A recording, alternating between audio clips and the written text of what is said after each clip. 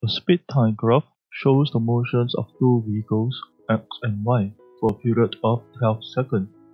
Graph ABC represents the motion of vehicle x, and graph PQ represents the motion of vehicle y.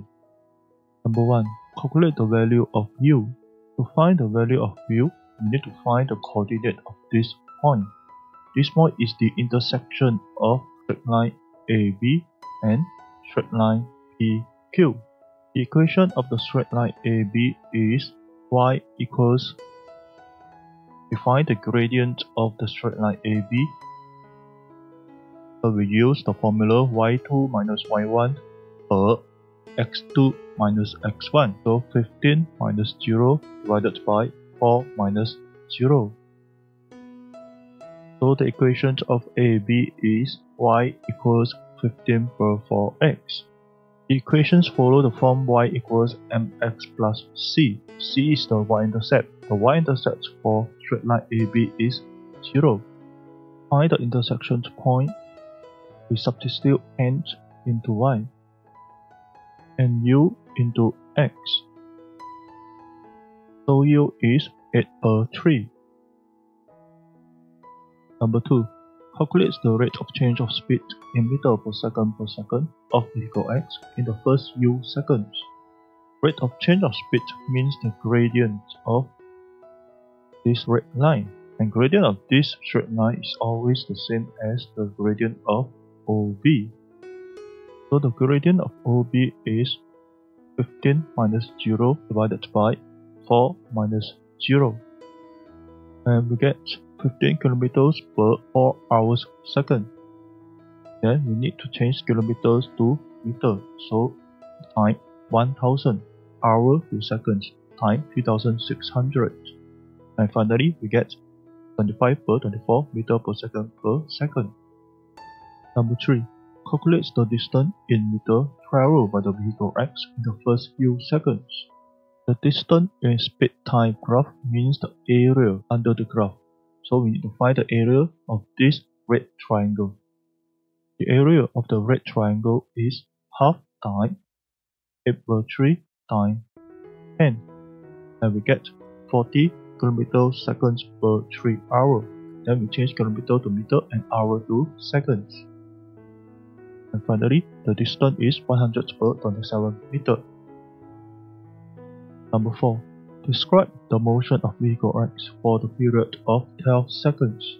To describe the motion, we need to find distance, time, and average speed. The distance of the vehicle x in the period of 12 seconds equals the area below the graph, ABC. So the area is half time the length of BC, so 12 minus 4, then plus the length of this blue line, that is 12, then multiplied by the height of the trapezium, so is 15. So the distance is 150 km per hour second. Why km per hour second? See the unit. So kmh minus 1 times s. So we change kilometers to meters and hour to seconds. So the distance is 125 per 3 meter. The time is 12 seconds. Then average speed is distance per time, 125 per 3 divided by 12.